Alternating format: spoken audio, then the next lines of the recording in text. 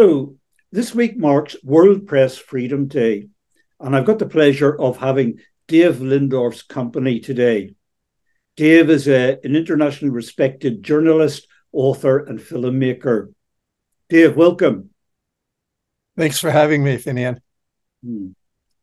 David, we're going to talk about this fantastic film you've got out at the minute. It's doing the theatres around the world. It's a documentary film with the title A Compassionate Spy. And you've also got a book out accompanying that of the title A Spy for No Country. Now, the film and the book deal with the life of Ted Hall, who was the youngest physicist working on the Manhattan Project, 1943, 44, 45, in the creation of the atomic bomb in Los Alamos laboratories in New Mexico. And Ted Hall, as a scientist, felt a crisis of conscience and, out of principle, divulged the secrets of the atomic weapon to the Soviet Union, which then went on to develop its own bomb in 1949.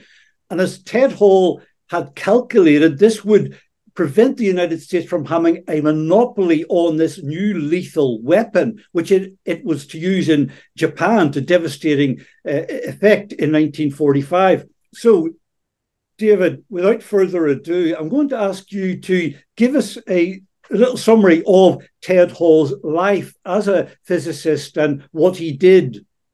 Nuclear weapons were new. He saw that the U.S. was going to come out of the war with nuclear weapons. He saw how they were willing to use them against two defenseless cities at a time they didn't need to be used. And he also heard that they were talking about the Soviet Union being the target after the war.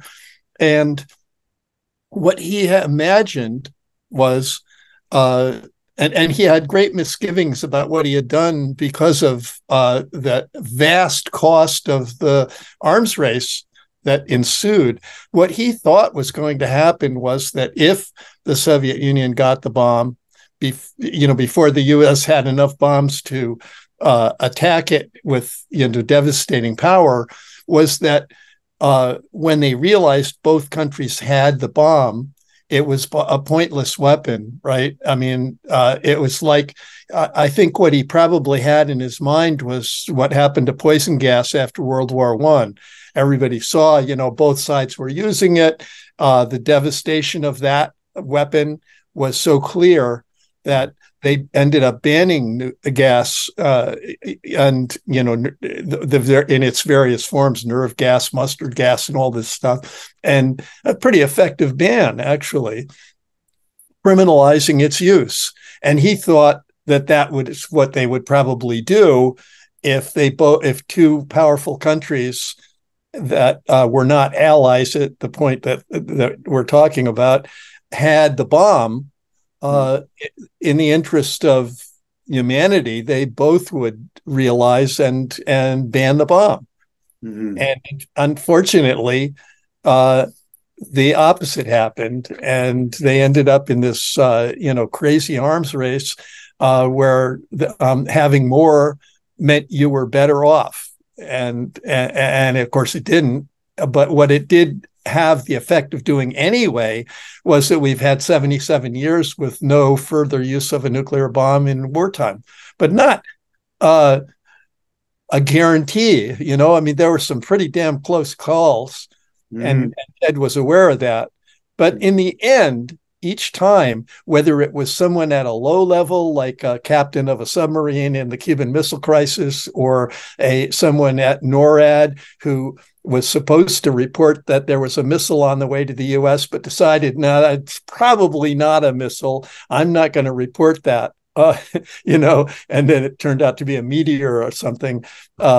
So, some at a low level or at the top level, where someone like Eisenhower was contemplating using nuclear weapons when things were bad in Korea, and one admiral came in and said, well, it's possible we could use it, but it's also possible that the Russians would get one bomb through and hit the one harbor where all our Navy vessels are in South Korea, and that would be make child's play out of Pearl Harbor. And Eisenhower said, okay, so we're not going to use the bomb. So, Dave, it wasn't so much that Ted Hall was a Soviet sympathizer or sympathizer of the communist ideology. Is that what you're saying? He was motivated by trying to, in his best calculation, strike a blow for peace, world security. There were two key spies who allowed from all the research I did, that allowed the Soviet Union to get a bomb by 1949, and one was Klaus Fuchs, and the other was Ted Hall. They both had the same kind of information about the plutonium bomb, but the Soviets were very skeptical about Klaus Fuchs for two reasons. One was that he was German, and the other was that they knew he was a communist in Germany, that he had fled to England, and somehow, despite the fact that the British knew that he was a communist, he had moved to the top of the secret nuclear program in Britain and in the US. He was like right up there as the key person who was making this happen, and was actually put in charge of the British atomic bomb project after the war at what's it called? I'm drawing a blank. Starts with an H. Sorry. It right outside Oxford and associated with the Oxford Physics Department. And so, how could that have happened unless he had turned? So, Beria and, these other people were fairly paranoid about Stalin, paranoid about U.S. intentions and British intentions. They looked at that and were saying, how the hell did Klaus Fuchs get to this high power position unless knowing he was a communist, unless he had turned. So they were doubting this crazy Baroque plan for the plutonium bomb that he was saying, and thinking it might be disinformation. And then he had disappeared from their radar for 6 months. They had no contact with him, and they didn't know where he was. And then there's Ted Hall walks in the door of a spy's office in Manhattan and offers the same information that they were already getting from Klaus Fuchs, plus more in more detail about the implosion system that he was working on. And that gave them the confidence, and gave Stalin the confidence to say, okay, you can have all the resources you need and we'll make the plutonium bomb. Even though Dave, Ted Hall at that time was a real young guy. He was 20 years old, working on the not even 20. He was 18 when he was hired in January 1944, and he was 18 when he was put in charge of one part of the work on the plutonium implosion system, and he was 19 when he gave the actual plans to the bomb to the Soviet Union. Yeah. So, we were talking about a kid. And we have to remember, Dave, that at that time, there was a lot of sinister figures in the US establishment, the military establishment, like General Leslie Groves, the head of the Manhattan Project. Didn't he articulate to people informally that the real objective was to bomb the Soviet Union with this new weapon? There was a danger that the United States government could be overtaken by fascist militarist figures, and I think Ted Hall was aware of that possible danger. He was very aware of that danger. And in fact, it came close to happening in the McCarthy HUAC period in the United States. Fascism was really on the rise when in the 40s, or at the end of the war, actually, let's say this was in September, I think, 1944, the British mission to the Manhattan Project, which was basically all the British atomic scientists who had been working on the bomb for Britain, up to that time were shifted over to in early 44, were shifted over to the Manhattan Project to try to get it going faster. And really top people, that's when Fuchs was sent over, and Rotblat and all these guys. And so they had a party at for the Manhattan Project. I can't remember whether it was the British mission that hosted the party, or I think that was what it was. But Groves was invited to this dinner, and they they had the dinner, and at dessert they were all talking about the future ahead, because it was clear by September that Germany, in 44, that Germany was losing the war and was not going to get the bomb. And some people, like Joseph Rotblat, were saying we shouldn't even build the bomb at this point, And others were saying, like Leo Szilard and Niels Bohr were saying, we should bring the Russians into the project, because why are we doing this in secret from Russia? They're our main ally fighting the Nazis. So we should bring them into it, not keep it secret from them. And Leslie Gore said at the dinner, well, of course, that the real target for the bomb is the Soviet Union after the war. Mm-hmm. And that was a shocker for people. And Rotblat quit. He was the only one who did this. He quit the Manhattan Project in November of that year to have nothing to do with it, because he decided it was criminal to do what they were doing and would lead to disaster. So that's kind of the environment Ted was in when he was deciding whether to become a spy, which he did in October. Mm-hmm. So he wasn't at that dinner, but that when that came out, that spread around the camp, because there was the thing that Oppenheimer had set up at Los Alamos was a very unique situation. The camp was on the top 7,000 feet up on a plateau, a mesa, and it was a fenced-in compound guarded by MPs, military police, and nobody was allowed to talk about what they were doing outside that fence. But Oppenheimer insisted that within the fence, there would be complete freedom of speech and people could talk, because it was the only way to run a big, high-speed science project, was to have everybody free to talk and communicate. So clearly, people at that dinner were talking in shock about what Groves said, and that had never been expressed before.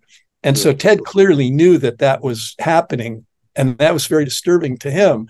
So I would say that Ted was a sympathizer of socialism in the Soviet Union. He was a sympathizer with the revolution. He was not a communist at that point. He did briefly join the party after the war in 47 because they saw it. He and his wife saw it as the only organization that was opposing the apartheid system in the U.S. of blacks, and that was supporting unions without any reservation. So, and Ted went on later. Spent the later part of his life living in Cambridge in England. Was he persecuted or prosecuted by the U.S. authorities? After all, he had just given away the biggest secret of the century, the keys to making an atomic bomb to the Soviet Union.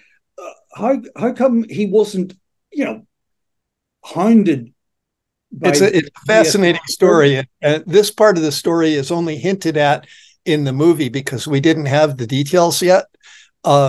But Ted thought there was some possibility that it was his brother's position as a brilliant rocket scientist developing ICBMs for the U.S., ironically, and not a spy and not even a leftist, but his older brother, 11 years older, his name was Ed Hall. He had that position and he was in the Air Force. And so he was so important to the missile program. He actually designed the Minuteman missile and also rescued the Atlas program, which was the first U.S. intercontinental ballistic missile. It was a failure, and he changed the whole engine approach, and made it more powerful, and made that a possible missile that could strike Soviet Union. So it's pretty weird to think of that brother, right? And what Ted suspected was that maybe his brother's position kept him from being arrested, because you can imagine in the McCarthy period, if McCarthy was saying that the military, the Pentagon, was infested with communists, and if Ted had been openly charged with spying, his brother would have been toast in terms of his role in the missile program. That would have been a banner headline, America's top rocket scientist, brother of communist atomic spy, right? I mean, it just couldn't happen. So, and in fact, I got Ed's FBI file. No one had ever applied for it. I got it. And what I discovered when I first started looking through it, I found a letter addressed to Hoover on January 6th of 1951, where he it's from Hoover. I'm sorry. It's a letter from Hoover to Joseph Carroll, who was this general who was in charge of the Office of Special Investigations for the Air Force, saying, dear Joseph, and because it had been a former aide of his and he knew him really well, I'm writing to inform you that a Major Hall in the Air Force is working on a top secret missile engine project at Wright-Patterson Air Base in Ohio, and is a known Los Alamos atomic spy. And we would like to question Ed about him and his knowledge of him. And so I don't have the responses from General Carroll, but what I do have is a second letter in March 18th of that same year. And it's a more of a pissy letter, not a friendly letter, to General Carroll. It says, "Dear General Carroll, I received your letter of January 18th in response to my January 6th letter, in which you say that your office will be handling the investigation into Ed Hall's loyalty, right? We have just questioned Ted Hall, and our investigation into his case is advancing, and we would like to urgently interview Ed Hall." Right? He didn't get to interview him until June 12th. Think about that. From March 18th to June 12th, he didn't get to talk to Ed Hall. Urgently didn't happen. And what happened was he was told that the FBI could interview Ed Hall, but they could not ask him about anything about himself. They could only ask him what he knew about his brother. And Ed Hall stonewalled them completely. And what we also know is, and this is in the movie, but we didn't know the importance of it at the time, was that Ed Hall was interviewed by the OSI early, like in January and February, 4 times by investigators from the OSI of the Air Force. And they concluded that he was totally trustworthy. Meanwhile, he knew that his brother was marked as a spy, right? So he made a trip from Ohio to where Ted was living in Chicago, and showed up unannounced the very day after Ted and his roommate and spy courier, Savvy Sachs, had been grilled for 2.5 hours by the FBI. right? The next morning, Ed showed up on their door, right? Ironically, he showed up right after a telephone repairman, in quotes, had left their apartment. He had come unannounced also and said he was there to repair their phone. And they hadn't called for a repair. So, they let him in, and he took their, old rotary dial phone apart and messed with it, and then told them it was okay now, right? And Joan and Ted knew that there was a tap being put into it. And because he had just been grilled the day before. So he left. And shortly after that, Ed comes up to the door and knocks on it. And, that Joan said she came to the door and there was Ed. It was like, well, oh, Ed, what's going on? He had driven there because he didn't trust the phone. Mm-hmm. Right. So he had them come outside because he knew the house was bugged. And then he said, so Ted, what kind of trouble have you gotten yourself into here? And then Joan said they walked off for an hour talking together on the street. You can imagine what they were talking about, right? And after that, he did get questioned. I had the report on the questioning of him, and it was limited to him. Mm-hmm. And one of the questions they asked him was, this is June 12th, when was the last time you saw your brother? And he said, well, I used to be very close to my brother, but then with the war, I was sent to England where I was repairing bombers. And I didn't see much of him except on a couple of family dinners after the war. And the last time I saw him was a year ago. Mm-hmm. Now, that was a complete lie because he had just visited his house, mm-hmm. right? So he risked a lot there, and it's amazing that he didn't get caught.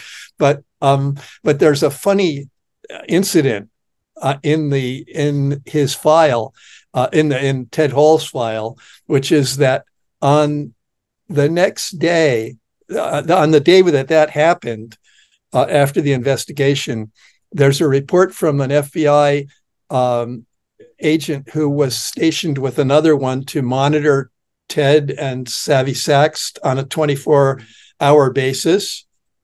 And he said that he had to stop what he was doing because he was carjacked or attempted carjacking by two colored men, as he put it.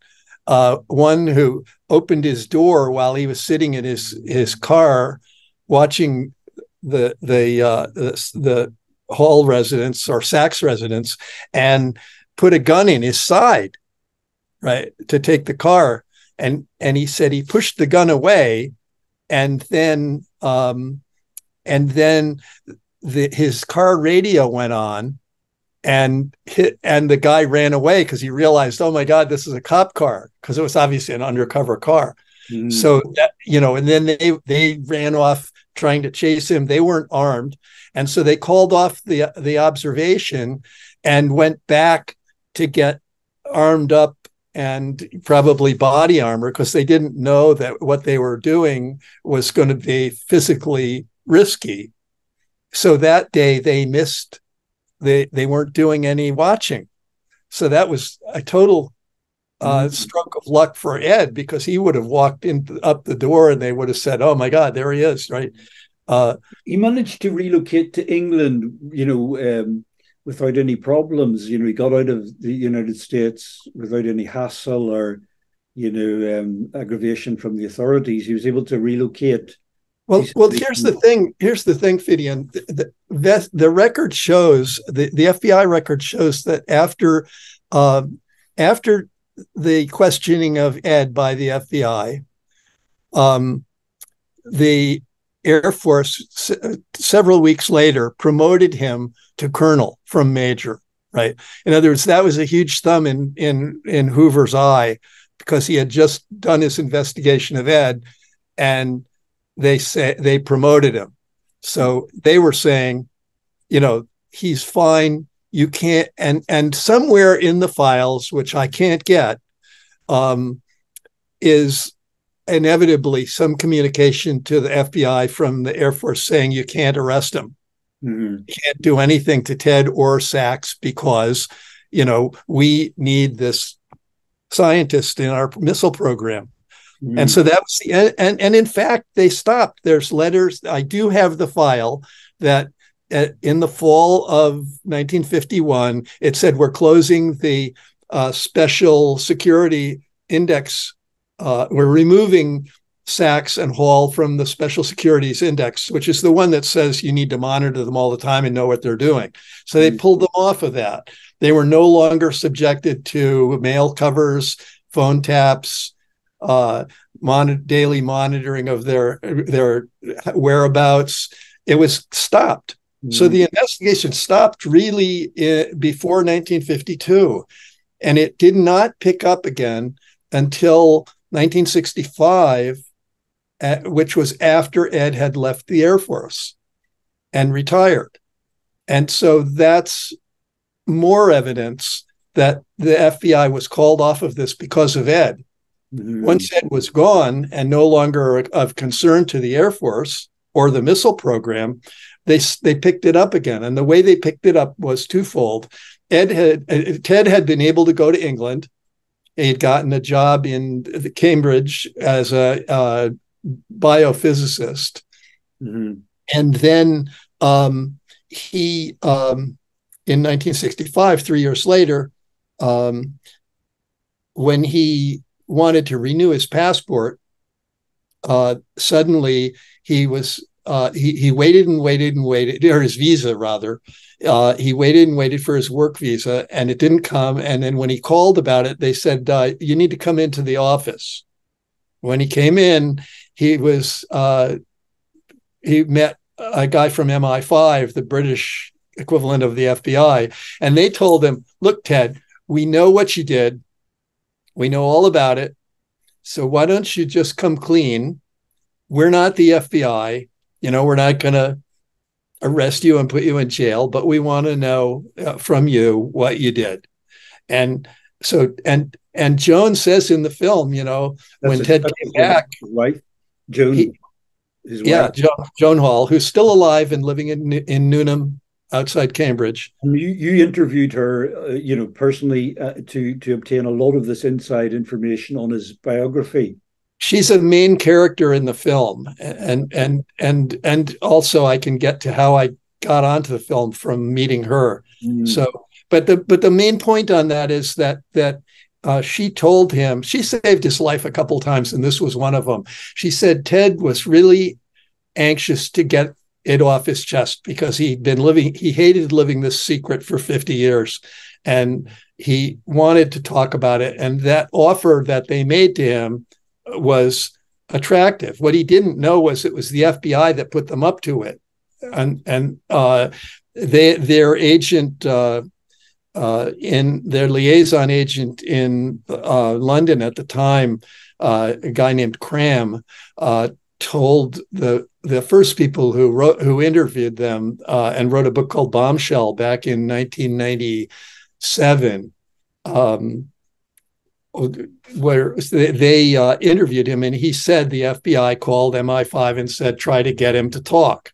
So that's what that was. And Ted came home to Joan and he said, I'm really tempted to just get it done and tell them. And Joan said, I think they were walking along Grantchester Street towards their house. And Joan said, I turned to him and I said, you'll do no such thing. You'll stick to your story and that's it. No talking. And he said, you think? And she said, yes, I do think. And she said, their promises don't mean anything. They'll arrest you. They'll destroy our lives. They'll destroy your daughter's lives. You can't talk to them. And he didn't. Yeah. Luckily. Dave, unfortunately, we are running out of time. The minutes are ticking by here. There's so many questions I've got to ask, and I'm sure viewers would have their own questions, lots of them. How's the film doing, Dave? It's going around the various countries in theaters. What's the feedback so far? What's the reception been like? It's getting great reviews. It opened in England last month at a theater in London, and for public view, not part of a festival. And it got a rave review in the Guardian. I think you saw that review. Yeah. And it was a rave review. And most of the reviews have been really 4 or 5 star reviews. Yeah. It sounds, Dave, it could make a great blockbuster feature film, with a lead man and various, prominent actors. I mean, the actual story is such a gripping story and full of, twists and turns and twists of fate.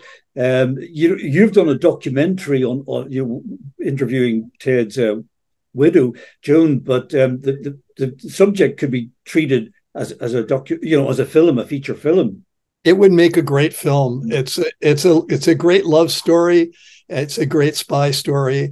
And Participant Films, which funded this documentary film directed by Steve James, has the option for a drama. So there's a question. Somebody will want to option this, I think, especially if the Oppenheimer film does well, which is a drama. Good luck with that, Dave. I mean, I wish you loads more success with this the whole subject. Let's just close, Dave, with returning to World Press Freedom Day this week, and perhaps we could reflect on this fantastic subject of Ted Hall's life and what he did. I mean, by the way, quick question: you would contend, Dave, that Ted's actions were a vital contribution to maintaining world peace?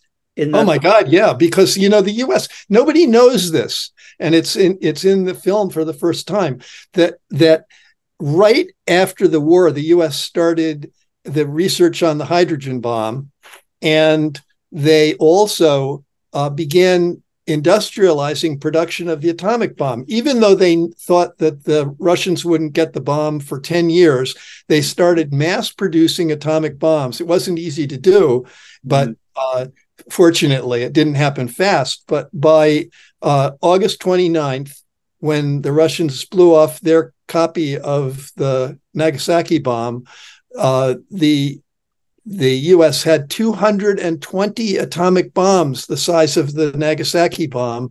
And the only reason they didn't bomb Russia then with those 250 bombs was that the Pentagon had told Truman they would need 400 bombs to securely destroy Russia as an industrial power.